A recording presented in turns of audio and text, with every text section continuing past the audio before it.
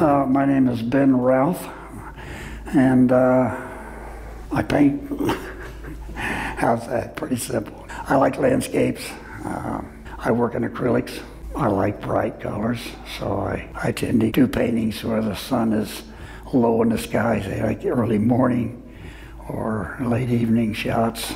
I use some fluorescent colors too in mine because I like to get towards sunset, and you have that alpine glow on some of the mountains, and it gets kind of an orangey color, and I like working with light like that, really do. I've been all over the West, U.S., and it's just beautiful out there.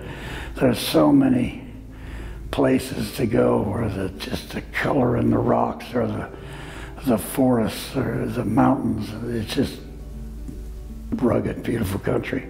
And that's what I like painting more than anything. Scenery. I love scenery like that.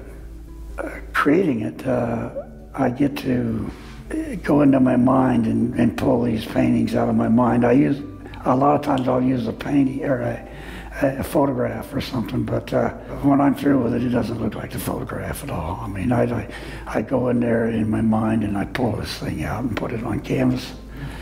It's very enjoyable. I just want them to look at them and go, wow, I like it. I want them to see something that's beautiful.